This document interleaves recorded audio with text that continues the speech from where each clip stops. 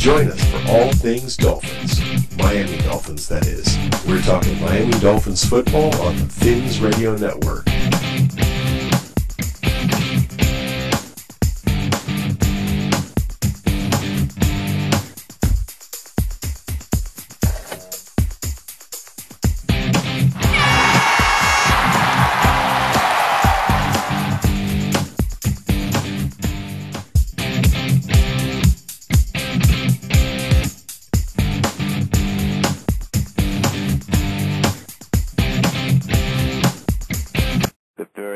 Out there who don't know who Mike Kolen is, Mike Kolen was a member of the 1972 perfect season team.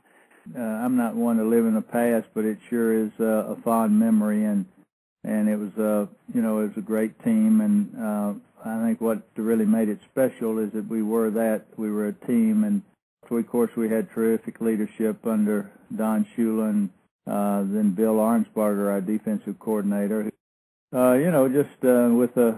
With a fondness for one another and a commitment to one another, it just was created the right chemistry for a pretty special year. And I don't reflect on it that often, but certainly when we have a reunion of our perfect season, it's a great time to enjoy our friendships and relish our record and be proud of it. Bob Greasy went down, our starting quarterback, about the fifth game with a broken ankle. And Earl Morrill took over for 10 games or so. Even though you hate to see your number one quarterback go down, a guy as talented as Greasy, but yet it may have been one of those things that was kind of a blessing in disguise to really bring the rest of the team together. We had some challenges that year, but we overcame them, and as a result of a lot of hard work and effort, it paid off for everybody. I mean, there's at some point in time the record's going to be matched in terms of a perfect season. Nobody's ever been 19-0, so it's a couple more games. So it would be an unbelievable experience and effort on the part of the Patriots if they do it. So, in reality, I mean, it's a great experience and a great memory, and there's a lot of pride there, but yet if they do it, they do it, and all we can do is congratulate them. There's one play that always stands out in my mind, and it's playoff 74, and that play at the end of the game where Clarence Davis somehow managed to catch that pass from Stabler.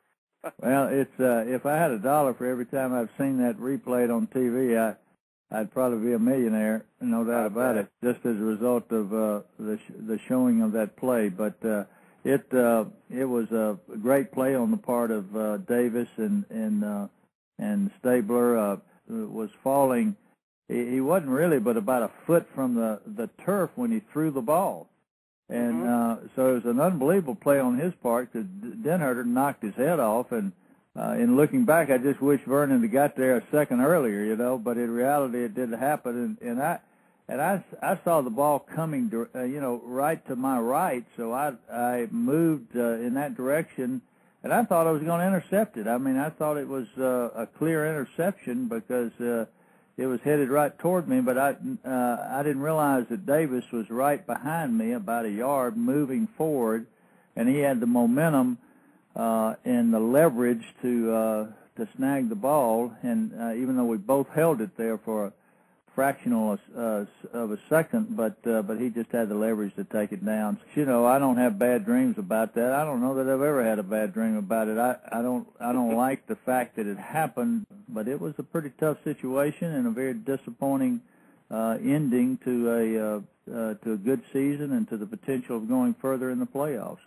The NFL, all they'd really known is the 4-3, 4 down linemen, 3 linebackers. So there for a couple of years, hardly anybody else was running the defense, if anybody else was, period. So Swift and I were rookies in 70, and I was a 12th round choice, and he was a free agent. And so it was the three of us for a couple of years until they traded for Matheson. And this guy comes in there, he's 6'4", 235, runs a 40 in like 4.55, and is just a phenomenal player. And is more mobile than any of the rest of us. So he had to capability of not only rushing the passer but playing pass defense and run defense as well. So we'd send different linebackers from, like offenses had never seen before in terms of blitzing and that type of thing. And so from a strategic standpoint, Bill Arnsparger, who engineered the whole thing and really put it all together, was he was way ahead of his times, because there are a number of teams still using that defense today. I think it was after our second Super Bowl win, or maybe our first. I had my shoulder reconstructed in the off season because it was just so beat up. And we always got back to training camp, and Shula was a firm believer in just one-on-one stuff, just getting back to the fundamentals of blocking and tackling. So there would be one lineman and one running back against one defensive person. The offensive lineman that I was facing was Jim Langer, who was probably the greatest center in the history of the game. And Larry Zonka, one of the toughest fullbacks, if not the toughest. And here a 225-pound linebacker was facing those two guys, and I told him I think I barely touched Zonka after Langer just blasted me about 5 or 6 yards back. And then at the same time I was trying to hold on to Zonka, and I maybe had his heel about 10 yards down the field. It's kind of one of those things. So I sure am proud of you guys and your allegiance to the Miami Dolphins. So just keep up the good work.